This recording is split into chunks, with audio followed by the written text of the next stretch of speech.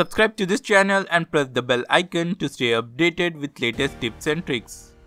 Recently I made a video in which I showed the installation guide of Android Oreo on Mi A1 without the custom recovery. Now is the time for the review of the same. I recommend you to watch this video till the end and let's get started.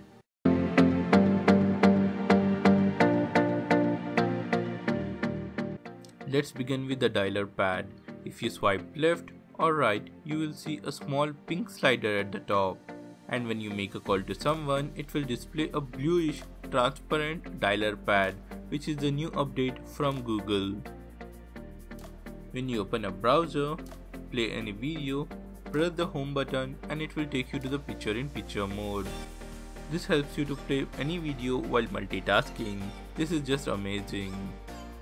From the top, if you slide down, you will find the quick toggles followed by notifications. And you will see a new animation in the notifications. This is just amazing.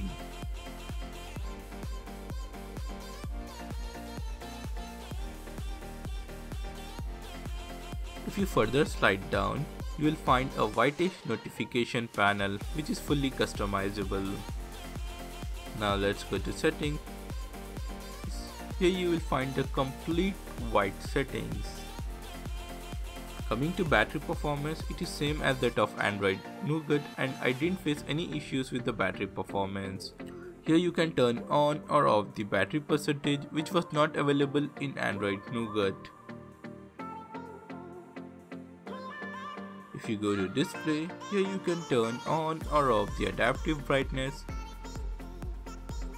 And in advanced, you can turn on or off the ambient display.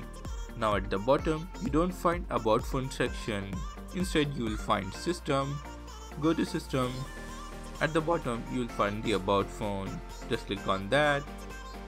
Tap on Android version for a few times. It will activate the Android Oreo Easter egg. If you long press it, it will activate the Android Octopus. So this was the quick overview of the Android Oreo on Mi A1.